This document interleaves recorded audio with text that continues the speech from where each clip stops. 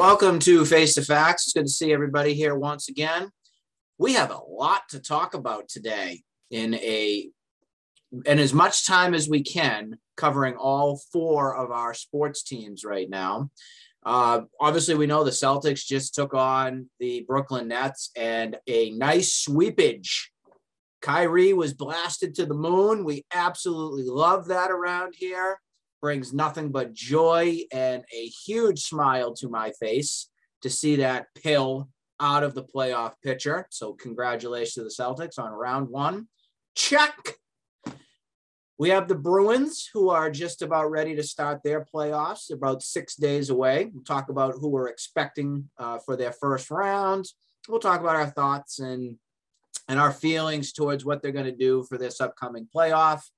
We got to talk about the Sox, and then we got to talk about the Patriots who have a draft upcoming. Yes, you heard me right, the Sox. We all knew it was coming. We all knew, and this is the team they put together, and I have a lot of gripes to talk about with this team. I am actually rooting against them currently. I think, Phil, you know from my little thing that we on my post that happened about a week ago. I'll share my rant. We'll share our thoughts on that whole thing, but absolutely have to start with those green teaming, surging. How much more can I emphasize them? The Boston Celtics, the talk of the town right now. It's stunning. Again, the turnaround that they've had. If I told you come January 1st that this team would be the best team in the NBA, I think many people would laugh at me, would probably say that you're the most moronic person on the face of the earth, that there is no chance in hell that that's going to happen. Well, here we are today. And I guess I got to say, I'm sorry, Phil. I'm sorry. You believed all along in this. No, listen. I wanted Tatum out of here. I wanted Brown out of here. I wanted Adoka. I thought we should fire him. I think I should be fired right now. No, you weren't wrong, and a lot of people weren't wrong because they weren't up to their potential. I think when I was on this program talking to you guys about it, and I'm a fan. If you want to call me a green teamer, that's fine. But I also think I'm realistic. I think I always contested listen, if they play the way they're supposed to play, if they play together, they play defense, and they had a field general on the court, which Marcus Smart has turned into. And I suggested just trying to get someone else to be it or bring someone else in, like a Rondo or someone like that. But they realized, Marcus Smart, get in that, accept this role, do this thing. And I'll raise you one other thing regarding, I'll raise your people who thought you were an idiot if you were to say in January, this team would be the best in the NBA. Well, I'll raise that point. I'm an absolute idiot when it comes to the Celtics. You heard it here. Anybody who wants to yell at me on the streets, go right ahead. That isn't your bag, though. Basketball isn't your bag overall. It is not. But you weren't wrong in being like, these guys aren't performing and they don't look like the team they should be. But also, I'll raise you that point you made earlier, like you would be called an idiot. How about this? What if you said in January, hey, guys, not only will they seem like the best team in the NBA, but they're going to sweep the Brooklyn Nets in the opening round. No way. No, you would. I mean, even before this series, I was like, oh, it's going to be a tough series, but I think they're going to win it. Because it's Kevin Durant. And it's Kyrie, arguably two of the best in the NBA. I also would have thought that crybaby Simmons wouldn't even show his face in this series. Well. Right? Well, I had an inkling that he came out yesterday. He said he's not mentally ready. He can't do this. He needs his blanket and bottle, the poor thing. Yeah, I'm a Brooklyn Nets fan. I go hunt him down right now, pack his bags, and get him out of here. What an absolute sin bag he is. A what? A sin bag. A sin bag? Oh, a bag full of sin. I'm sorry. I thought you were saying he's sin bad. Like he's a sin bin in hockey. I'm going to call him a sin bag. Not Sinbad, sin bag. Get him out of here. Because there's a great joke about. Stop it. Yeah. Well, listen. And you got James Harden. What is wrong with this team? Again, this is the same team that gave you Jason Tatum. Mm-hmm. Let's not forget this. No, that was Philly. Sorry. That was Philly. No, but then the same. I know what you're. Yeah. but all those different picks and everything, that their awful management team. I think the biggest enjoyment for me, though, from this series, as much as it was, frigging awesome to see Kyrie cry and, flip fans off at the Garden and have a hissy fit on the court, get fined $50,000. That was awesome. Oof. It was sweeping them, number one, but it was also seeing how much chemistry this team has with gelling with one another. I mean, Tatum was an absolute superstar that series. Superstar. Tatum, Brown was amazing in that fourth quarter, and Al Horford, Marcus Smart, go down the list. Even if they didn't have everybody contributed for the most part. I still don't particularly love the Derek White. That's a popular, Going, popular opinion. That's going to be an issue, especially if we got the Bucks this upcoming series. Yeah. But on a positive note, if you're a Celtics fan, if the Bucks are who we're most likely going to face next round, okay, yeah, you have Giannis. We all understand that. But Chris Middleton is out. He's out. So that's who knows for how long. Yeah. That's a huge advantage for the Celtics right there. And quite frankly, if the Celtics can get through the Bucks in this series, hear it here first, the Celtics will be going to the finals. That's just my take. That's my feelings and beliefs on that. If you look me in the eyes right now, got a gun to my head, who's going to win the NBA Finals this year? I'm going Boston Celtics right now. Yeah, I from the East, I think they have a really good shot, and I think they should be. I mean, Miami is pretty great. Miami's not they're no slouch. The Bucks aren't a slouch. If you've been watching any of I know this is Tom's first full watch of the Celtics in almost 14 years. Well, I actually couldn't watch the last one a little bit more as things started to click. Yeah.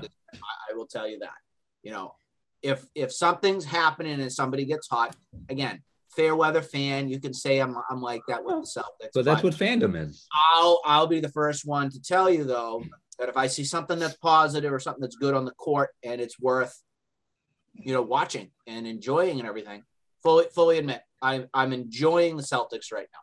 Never thought I'd say that this year. Never thought I'd say it.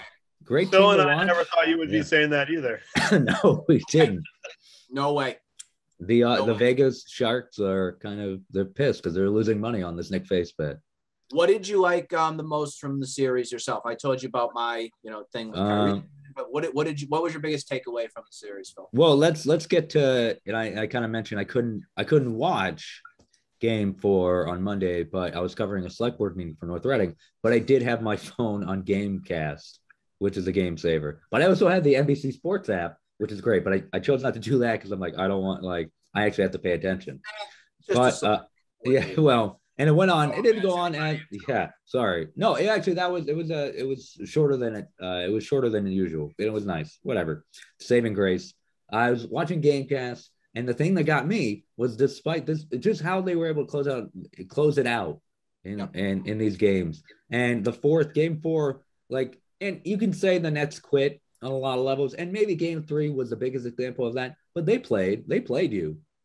Whether or not they had the talent to really play defense against you well enough or not, they played you. They gave you, listen, you took hits. You took runs from a Kevin Durant-led team, whether he was at his best or not. I'd still take a depleted Kevin Durant over 90% or 95% of the players in the NBA. I'd rather have him on the floor, especially late games, if I had to take one shot. But I will say with the whole Kevin Durant thing, one thing that the Celtics did tremendously with it is they took the fouls when necessary and put Kevin Durant at the line, because he's not going to beat you from the line. He's not going to do that. He'll make those shots. He'll make them. But you're right. He won't. But him in the field during this series wasn't superb, because the Celtics pretty much eliminated that. Outside of Kyrie having his great Game 1 and everything like that, nobody really else from Brooklyn, I want to say, really, really rose to the occasion. No, he didn't. Kevin Durant didn't control games. And even when Kyrie had a great Game 1. Oh, absolutely. He was hitting everything. 42 points or whatever it was. Oh, it's nuts. And he was hitting from everywhere, but he wasn't he totally whiffed on that last play though of the game, Yeah. which I mean, but also like, what do you expect him to play against? That's a disadvantage that Brooklyn had. They were very small and not long and not as athletic as the Seas. And the Seas are a mismatch for a lot of teams. But that game, going back to that game 4, they closed that game out with like almost 3 minutes to go, like 2:48. You have Jason Tatum, whatever you think of the 6 foul call on him, whatever you think about it, regardless of it. Yeah, it's all, yeah, it is the NBA. Is of the NBA. Yep. They're all protected by their union, so they can do whatever they want. Which I would imagine, like, you could always fire or do whatever, but you just need to take that hit. And if you want to take the hit, you take the hit. But the NBA doesn't, and I'm sure, the cost analysis wise, it isn't. To suckage, basically. Well, I mean, it all depends what you want to do. But regardless of all of that, the Seas, and they're up by 6, which, you could argue isn't that much of a padding, especially when you have Kevin Durant and Kyrie Irving on the other end of that court. But you know what? They held up and they made some great plays at the end. And you could have said that last pass by Jaylen Brown to Marcus Smart, that outlet after that Durant miss, and also Nick Class, that Durant free throw miss, which is crazy. It was huge. It would have put him, I think, down by 2. It went down by 1. Yep. And Jaylen Brown kind of whips it across the court. Just throws it outlet. And some people executed play in the right place at the right time, I will say. I think wasn't executed, wasn't finalized by Smart, but Al Horford was there, who was another guy I say is part of the reason for your turnaround. Ume Udoka. Big time. Yeah, he's been and Al Horford. He's been a glue member. Yep. Yeah. Yep. The last thing I do want to say on this series from everything is, we saw Kyrie have that big game 1, but we all heard and saw exactly what happened with Kyrie getting upset and flipping off fans and getting his big fine and everything from the NBA. This is why I think Kyrie disappeared the rest of the series, is because Kyrie doesn't know how to not compete by being an basically. Kyrie had to take a back seat because he knew he was going to get fined and the NBA was going to suspend him or something like that. So much to the point, like, in a way, it's like Brad Marchand in a way with the Bruins. Like if he gets a suspension or something happens, they have to change their games. And their mentalities of being, the quote unquote out in the court, the dirty kind of guy, like he has to have some sort of a competitive edge to him. You eliminated that from Kyrie. And I think that took away from Brooklyn being any sort of competition with the Celtics with getting any kind of victories. So I think that ego trip that he had for that game 1, the Celtics fans, congratulations. I mean, you got right to that guy's head. You took that away from him for the last 3 games. It's a big reason why Brooklyn's not your winner in this series, in my opinion. Yeah, I mean, I don't think the Celtics crowd, actually, the Celtics crowd, you argue, fueled him. But the fueling is, I think, what eliminated. Well, that's a fair. I mean, I don't think that was the fans. I think that's control his emotions anymore. I think he was in control. He was channeling his emotions. He was using them to realistically put points on the board. But I will agree with you. I don't agree that the fans knew that would happen. That course of events would happen to lead to him being suppressed a bit. Because I think you're right. I think there was a fire in his belly that had to be subdued a bit by the league and by possibly his team and his teammates. Because I think like you're right, Phil. I think the team possibly need to cut it out. You can't be doing this with everything because we're going to get in trouble. And you know what? If he doesn't have that. If he can't have, like you say, like that fire in his belly to go out and compete like that, like a Marchand, that passion and fire and any sort of like will to win was stripped from him. And to your point, I don't think the fans were trying intentionally to do that. It was more so, I think, Brooklyn and the NBA that took it away, and that pretty much made Kyrie go back into his little bunny hole and hibernate for the rest of the playoffs. Yeah, I mean, and he still had some key buckets. Like this game 4, he had a key 3-pointer that cut it, I think, down to like 3 or 2. No, I think 3 at the end of the 4th. And you know what? We always hate to hear this, but yeah, Kyrie is one of the best players out there. And if we had him on our team, if Kyrie got his collective, poops together and just like,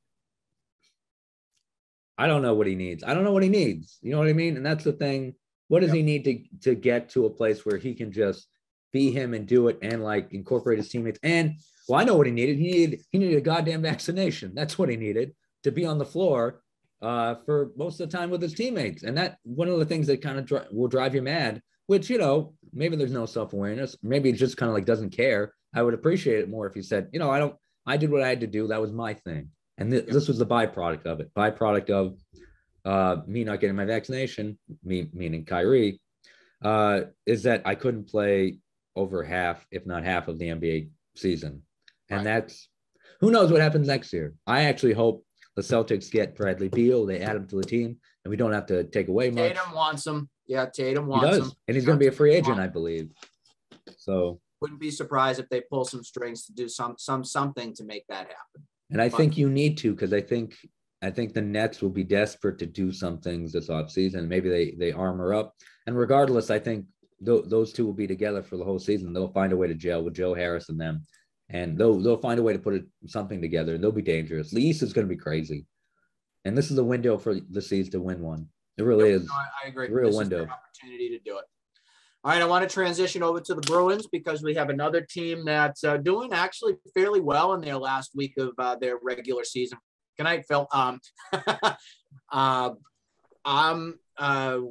getting ready for their playoffs, which will be starting in about a week and everything.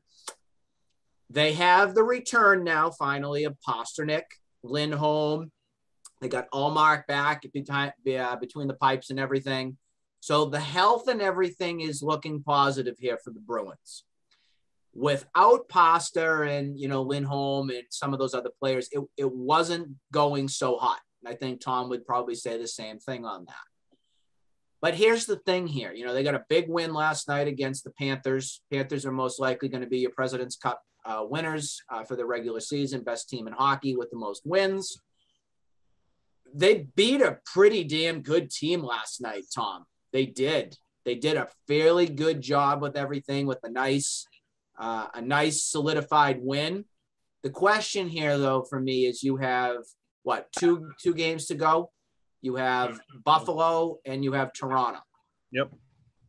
I don't think there's any chance of the Bruins jumping up any more slots to change the playoff picture on how things go. So I think the Bruins will – I'm 99.9% sure they'll finish as the wild card one spot. And it looks like they'll be facing the Carolina Hurricanes. And that comes with a mixed bag of feelings with myself on it. I don't want to be a pessimist on this, but Carolina absolutely destroyed the crap out of the Bruins the regular season. And I know it's the regular season, but I don't know what to feel on this right now. Yeah, there is the likelihood of them jumping up a spot in the standings are very slim, but there is still a chance. It just depends on. It would be to catch Tampa. Would that be correct? They're 3 points behind Tampa. Both teams have 2 games left. It really just depends on if teams rest their players or for the playoffs or not. Because Sabres, the Bruins should win. They should win that game. And who knows what Toronto will do? In the past, they've rested all their top guys like Matthews and Tavares, but it also hasn't really paid off for them either because they don't do anything in the playoffs. So we'll see what they do. Tampa isn't a young team either. All their big guys, all their stars, they aren't young anymore. So who knows what they're gonna do? So it's slim, but yeah, I don't really like chances against Carolina in the first round. No, I don't. I think that if they do get them, I don't want to say they're going to lose because that doesn't. I want to be optimistic on this, and maybe I'm wrong on this. Maybe the health of Pasta is going to be great after this 2 weeks of downtime, and maybe Allmark is going to be your stud here in the playoffs, because in my eyes, I see him as your game one starter, being the hottest goaltender right now. You got to go with the hot hand, in my opinion. Yeah. I mean, that first game back for all three of them was huge. Like, they all did incredible. It was a boost. Big time boost that was extremely needed. I mean, who knows? Maybe they'll have the push now to make it through the playoffs now that everybody's back to full health and they're on a nice little win streak right now, and everybody is producing for the most part. So I mean, it is the playoffs. It's a completely different season. So I mean, who knows what's going to happen? I do want to do a shout out to Eric Holla. I mean, holy God, has he been incredible ever since the trade deadline. The amount of clutch goals and points, and this is what the Bruins were expecting him to.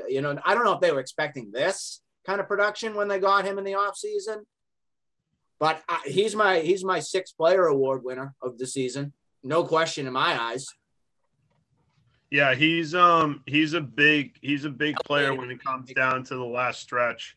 Yep. And he's going to be a big boost in the playoffs. He's always performed well in the playoffs. And I mean that the first two lines are going to be ridiculous if they can produce the way that they're expected to produce. It's going to be insane to see what they can do.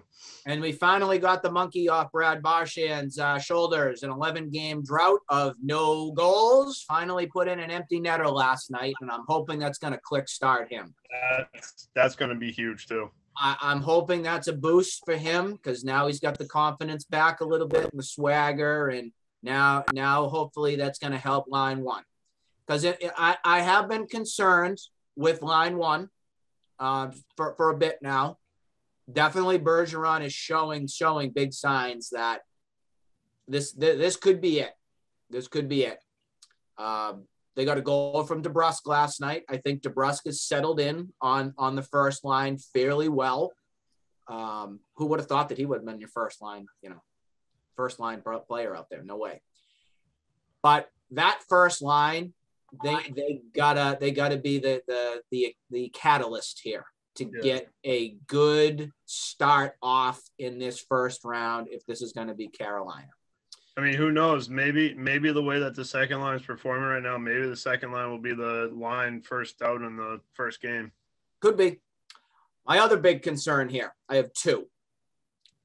The power play is now 0-for-38, I believe, right now.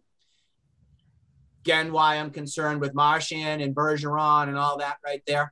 I think it's time to sit those guys down on your power play for right now. And I think you got to go with a Holla.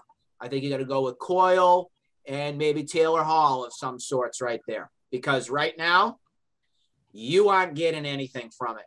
And I don't want to go backwards and think about the Torrey Krug days with the energized power play and everything like that. But it's missed. Torrey Krug is missed on this team because he's a puck-moving defenseman. You're not getting that from Carlo. You're really not getting that from McAvoy. You're not. It's picking up a little bit more. I'm sorry, but you decided to choose, and I know it's money and everything like that and all that, but Grzelcyk is just not good. He's not. And they think he's better than he's supposed to be. And he's not. So that's my gripe player right now. He's a third line defenseman. That's it. That's it. So maybe they got to make some kind of move and they got to put Lindholm on it, because I haven't seen Lindholm on a power play. I haven't. Put him out there. Make a change. I'm hoping that at practice right now, Cassidy is put his stick down on the ice and said, this is what we're going with. If we're not going to get those production points right there for everything, sit your ass down. They need me to get the kick in their ass is what they need. They need me. There's too much softy bull crap that goes on with some of these sports stars. It's ridiculous. If you can't produce, sit down. Next person up. The other thing that I am concerned with the Bruins too, What is going on with 2 minutes or less in a period with this freaking defense? Did you see what happened last night? I almost had a brain aneurysm. 5 freaking seconds left in the freaking period, and the puck goes in the net. This has been like the 6th time in friggin' 2 weeks. What the hell? Yeah, I don't know about that one. That's just that. They need to fix that. But I don't know. McAvoy is getting a little better. He definitely needs to move the puck around a little more on the power play, because it seems that it's either they pass it down to Pastrnak for the one-timer, or he's taking the shot from the blue line when he gets the puck. Yeah, Grizzly, all he's really good for is his defensive skills really right now, and even that's a little shaky. But yeah, I mean, I'm liking. He's good for his defensive skills, but he plays defense. Does that sound right, Boston Bruins fans? Phenomenal right there. You heard it right from Tom. No, but I mean, like, I'm saying he doesn't belong on the power play is what I'm saying. Thank you. He doesn't. Maybe on the Providence Bruins, but this is the big show here. I mean, yeah, and now with Allmark back, like, that'll get a little boost in Swayman's confidence too. So I mean, it's gonna be tough to beat that goaltending tandem really when it comes down to the postseason. I will give Swayman a little bit of credit in the past couple games. Definitely has started to get a little bit better. When Allmark was down a little bit, I was concerned because there was a lot of inconsistency happening. He was seeing some holes in his game, not in the right positions, out of place and everything. I will say in the past week or so, we've seen adjustments made where the confidence looks like it's back and the positioning is improving. I'm not going to say he's out of it right yet because we still need to see a little bit more. But I do think you have a good situation heading into the playoffs. Obviously, if Allmark goes down or some sorts, you could be okay with Swayman. You could be, but the question is he gonna, go down, down the downslope when Allmark's out? I really think this is like one of the best, chemistry goaltending tandems that we've ever seen. I would agree on that. Yep, they both look like they're there to support one another and they're having fun, and I think it's a nice 1-2 combination. It's almost like I think other teams would love the situation the Bruins have right now with their goaltending situation. And no one really expected this to happen when Tuukka retired. So I mean look at us. Look at me at the beginning of this season when Allmark came in. I was calling for his head. I was calling for his head, and Swayman ended up getting a little bit more playing time at the beginning. But ever since January 1st, Allmark must be a Boston Celtic fan or something, because something happened. When New Year struck or something, maybe something just clicked. Maybe Phil helped him. I don't know. Dr. Phil over there must have got through him or something and just got all the production in the world to really get this team clicking and everything. So we'll see what the adjustments are made. Again, you got Buffalo would better damn well be a win, or I'm not going to be a happy camper. And you know what happens with that. And, then it gets nasty. And then you got to finish off with Toronto, which is Friday. So we'll see how things go. Again, it looks like it's Carolina come next week. And I think it would start on May 3rd. That will be a Tuesday night in Carolina too, unfortunately. So advantage for home ice would go to Carolina. All right, we got a lot of gripes now to cover. I know Tom's got his Red Sox hat on him. I am absolutely disgusted that you have that hat on right now. Disgusted. Because there's a lot of things I have to say about this team. And the first things I'm going to say starts at the top with your friggin' ownership. Which other sports organization in this lovely land that we live, who has an ownership group that's won 4 championships since 2004, has a fan base that wants to absolutely blast these moronic imbeciles off to another planet because they don't know how to run their freaking sports team. What other team? I'll wait.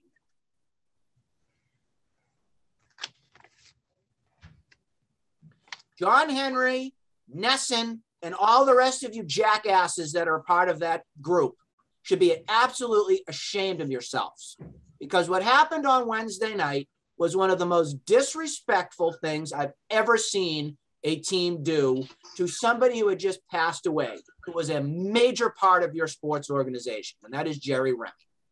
So Wednesday night, the Red Sox at Fenway Park decided to do a special tribute to Jerry Remy by inviting past people who were broadcasters or sideline reporters or were associated with Jerry in some sort of way. Well, I'm friendly with one person in particular who I absolutely idolized when I was a Red Sox fan. Growing up, wanted to go to school to be a broadcaster. The best broadcast partners in baseball, which was Don Orsillo and Jerry Remy. We all know the story on Don. Don was ousted after the 2015 season. Imbecile O'Brien was brought in because he backstabbed to get his own way, to get the TV job. And Don was pretty much out to get another, job. And he's been with the Padres since 2016. Was not a very good split in the least bit. Don was absolutely crushed. That was his dream job. Grew up Red Sox fan and everything like that. Had to go out and find another job. Fans were still crushed. It's been 6 years since he's left, and fans still are ticked. Not just myself, that he's still not sitting in that chair. Nesson decided, along with the Red Sox, to intentionally leave Don Orsillo out of the ceremony. And again, invited at first. Don still had his job out with the Padres and everything that he had to take care of. So totally get it that he couldn't be there for that. So then they had a video that was made Monday or Tuesday, before the ceremony, just to have him speak and everything. And they'll put it up on the Jumbotron and everything. About an hour before the game, the ceremony happens.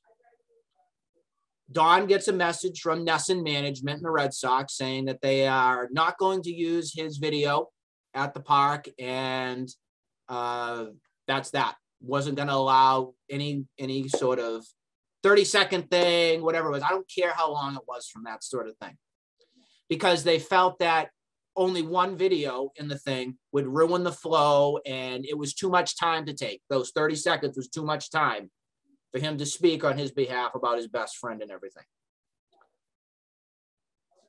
That night, Orsillo, I wish I had the picture. I think I do, but I don't know if we can share. Can we share a picture, Phil, on the screen? Yeah, just send it. Can you just chat? You can send it, or hold on, I can just make you, do you have it? I can make you a host for a second, or allow you to share. Let me get my thing up, because I want to show people what he tweeted out. I'll never forget it, because I didn't sleep 1 ounce last Wednesday night when this came out at about 11 o'clock at night. I was pissed, along with many other fans of the Red Sox, after they heard about what had happened with the team.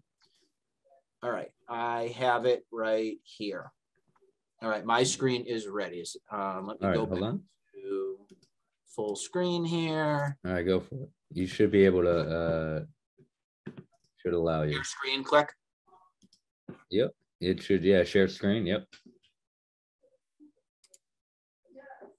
Yep, hitting it. You hitting it? You should be allowed. Hold on 1 second. Yeah, you should be allowed. Go for it. All right, there we go. And here it is. All right, can everybody see that right here? Yeah. So Don tweets out a message to everybody, because he started to get asked, why wasn't any apart? We know we were in San Diego. Did you make a video or some sorts for him? So Orsillo goes, I was offered the opportunity to do a video message for my friend and former partner, Jerry Remy, for tonight's ceremony at Fenway Park. Sadly, I was notified by the Red Sox and Nesson that my video would no longer be needed for tonight's ceremony. Here was my message to Jerry. Hey, Boston, Don Orsillo here tonight in San Diego. I would like to thank the Red Sox for the opportunity to talk about my friend. Jerry, I miss you every day. I miss your friendship, your daily text, but mostly your laugh. Without you, Rem, I am not in the major leagues today. We worked together 15 years, and the last 13 you battled. I never thought you would lose. The strongest person I have ever known. Thank you to the Fenway faithful and Red Sox Nation. I promise you, Jerry knew how much you loved him, and it kept him fighting to the end. I would like to thank Red Sox players for wearing Remy 2 patch this year. It is so very worthy. To Phoebe and the Remy family, I love you all and sharing your great pain. All right, let me go back. Okay, I think we're there now.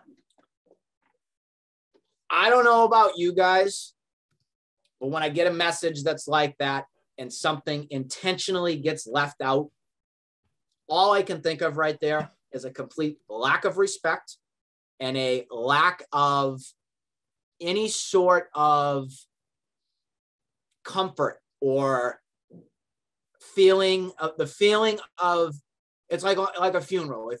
If like your best friend or whatever it was is not allowed to get up there and not allowed to say a couple words on somebody on their behalf. That doesn't sit right with me. It doesn't.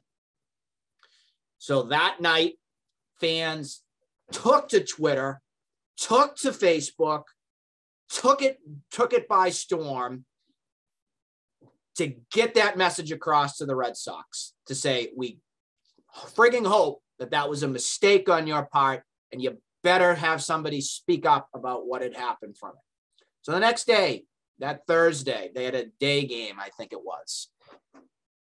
Those imbeciles over there from Nesson and Sam Kennedy, the biggest snake-oiled salesman out there for a baseball organization, went on one of the radio stations and said, oh yeah, we love Don, but we just didn't feel it was the right thing, yada, yada, yada. My overall take here is the reason that they did not include Don on that is because the fans at Fenway Park would have erupted because of how mismanaged and how disgusting it is that, in my opinion, the best broadcaster in baseball right now, which is Don Orsillo, is not a part of your Red Sox team right now. So I think this was an FU to the fans. This was an FU to Jerry Remy. And I went on my thing and I boycotted. I'm done. You know, I will not watch another game on Nesson. I am not going to Fenway Park and spending $1 million to go get a hot dog and watch that garbage baseball team that they decided to put out there as a product this season. Disgusting. Disgusted beyond words with what was done right here. All they needed to do was put the video up on the screen, and it would have made the fans happy.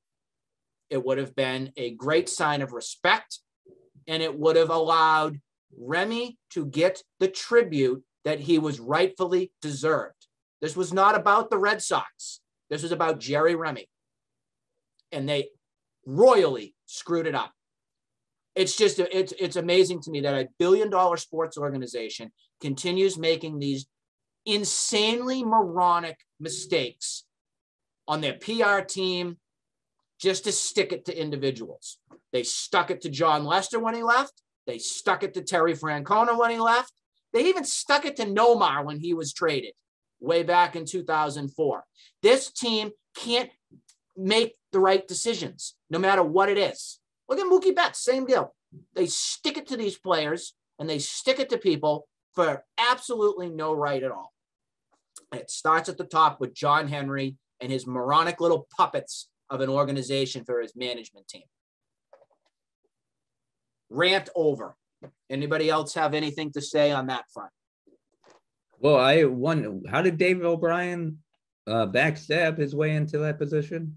He was on the radio for EEI. I know, yeah. He went behind the back. He went over to it was Sean McGrail for Nesson and Narachi, who's the producer, and He's buddy with Tom Werner, and they made some sort of weaselly behind the scenes deal because Orsillo's contract and everything was coming up, and blindsided him on air. It ended up being a report in the Globe that Orsillo wasn't coming back. Don had no idea about this. You know, he's 15 years with the team and everything. You would think that there was some sort of this is what's upcoming. So that's the whole situation back from 2015 was him being fired, you know, because O'Brien was involved with that.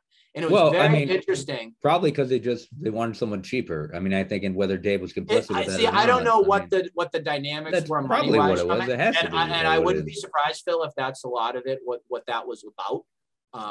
You know, money usually is the thing from it. We all know how cheap sometimes the Red Sox can be. It's just how it is with their contract negotiations. But the main reason, this was back with Larry Lucchino when he was a part of the team, and Werner came out and said that they want more of a professional broadcaster, Dave O'Brien, because Don Orsillo laughs too much and has too much of a giddy time on air with Jerry Remy.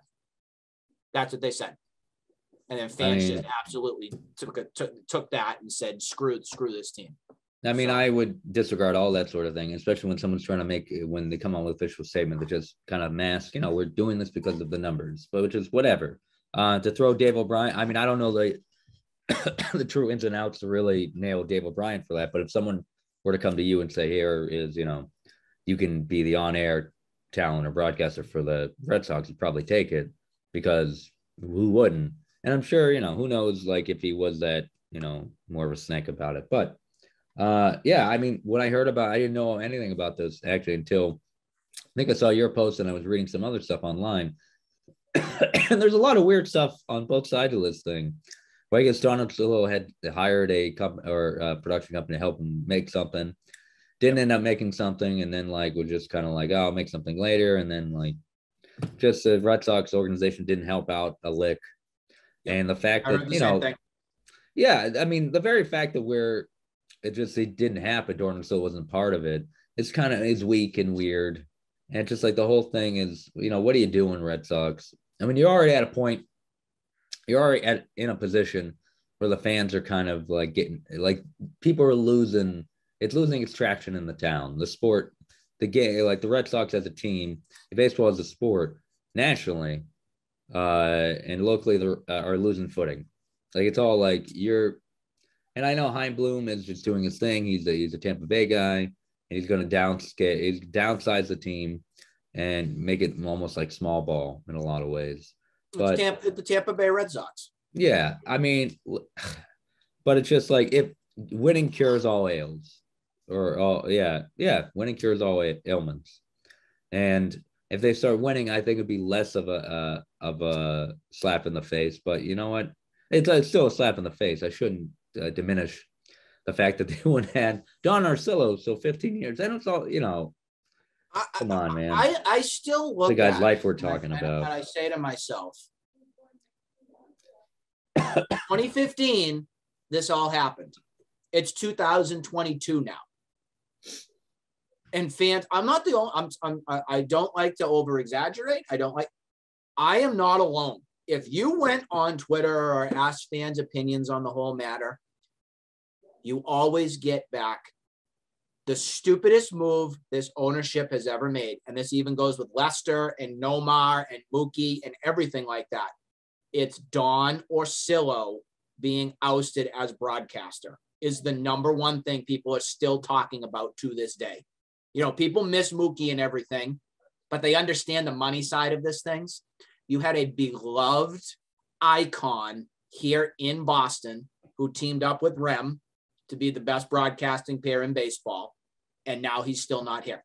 It's 7 years. And some people say, you know, it's crazy because some people can't move on. I'm not going to move on. I'm not. I'm going to continue to make my word heard and the stance clear.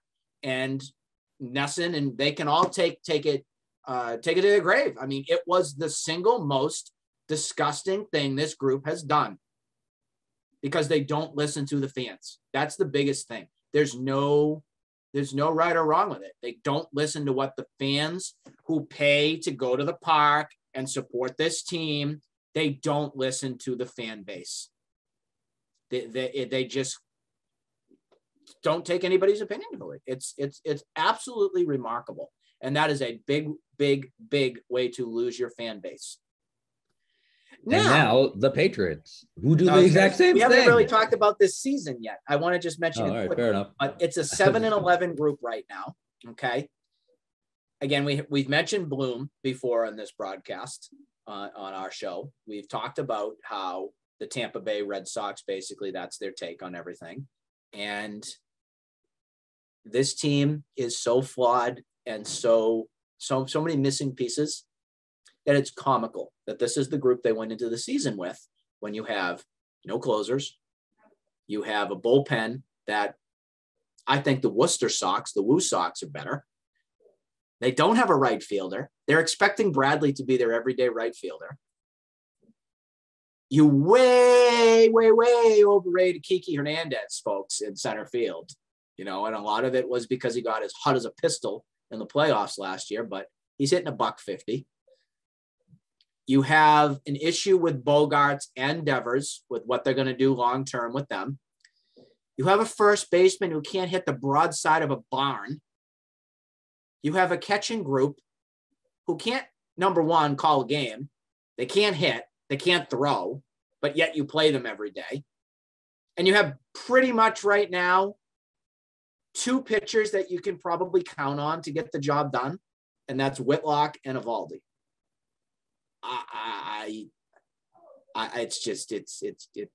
It's awful. It's just awful. You're going to be fourth place. Have any of you watched any of the games? I've watched a little bit. Anything from it? Let's hear Tom's side of anything. I don't know what baseball is this season. Good. I'm the same way right now. No, I mean, I haven't. I mean, I don't get Nesson. I don't care to sit there for 4 hours watching a baseball game. I will be going to the Mother's Day game though, so we'll see how that goes. But yeah, I watched the Padres and Dodgers game. I think it was over the weekend where the Padres ended up beating the Dodgers for the first time in however many games, and that was more exciting than a Red Sox game, really. Baseball is a hurting product right now. It's hurting. And it's sad. That was my passion. That's what I loved and everything like that. But right now, I don't even think, again, I'm not watching and supporting from everything, but if I was, I wouldn't waste my time. There's too many other things in life that if somebody doesn't give their all effort and everything like that, I have other things to do. So it's unfortunate that that's the situation that they're in right now. Yes, it's early. I get it. But there's too many red flags right now for me to even have any sort of confidence with what this team's going to look like from here on out. Let's turn the gears now over to the Patriots because the draft is upcoming.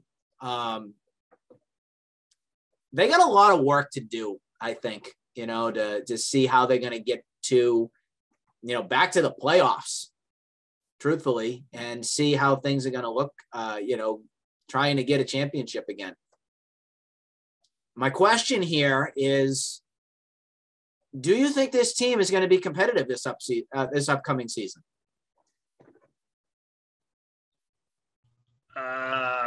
I don't know. I mean, the rest of the division is looking honestly tougher than it has in a while. It's been a long time since this division has been competitive, really. I mean, the Dolphins are going to be making a push now. The Bills have been making that push for the last 5 years. So, I mean, even the Jets are trying to make moves to make a push now. I mean, it's not looking good. And Bill's 70 years old now. Yeah. And he doesn't have a staff, basically. They don't got a staff. Matt Patricia's your offensive coordinator. How do you feel about that? Let that sink in, Patriot fans. You also don't really have a line. And I think that's the biggest thing they have to emphasize here at the draft. Because you got rid of, what was it, Shaq Mason? Mm-hmm. Consistent producer who's always been a part of that, line and everything. You don't have him. You do have Devontae Parker, right? That's the new guy that they got from Mac Jones. I think that's a good move right there. I need to see a little bit more of Mac. I'm interested to see what he does with a full season under his belt with a training camp where he's the starter and everything like that. I think the future looks bright, but again, you're trying to compare him to Tom Brady and everything like that. And he's not going to be Tom Brady. He's not. So I'm curious to see what he looks like with a little bit more weapons, and hopefully they get something done with the draft. Anybody else have anything to add on any front? Yeah, I think the Pats are slipping. I mean, they have been the last 2 seasons, and this might be the end. This might be the nail in the coffin for Bill Belichick if he doesn't really turn them into some sort of contender. I mean, I don't really, Brady gets the upper hand if you think about it. Of course. Because Bill has not won without Tom. And I'm guaranteeing you that irks Bill Belichick like you can't even believe it.